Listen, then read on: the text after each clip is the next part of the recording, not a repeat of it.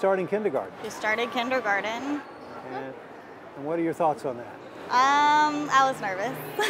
We were both nervous, huh? Were you nervous? Yeah.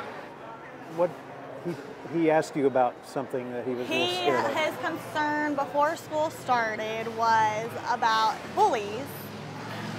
He just asked if people are going to bully him. Why are there bullies? Just questions about bullies, really.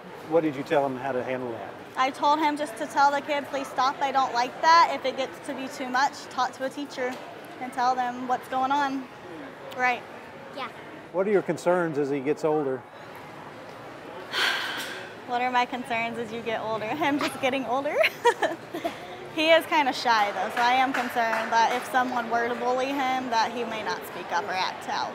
Was there anybody that helped you when you were a kid to cope with things? I always had my parents. They were always good. I had a best friend that I had known before I even started kindergarten from preschool. We went all the way through elementary school together, so we had each other.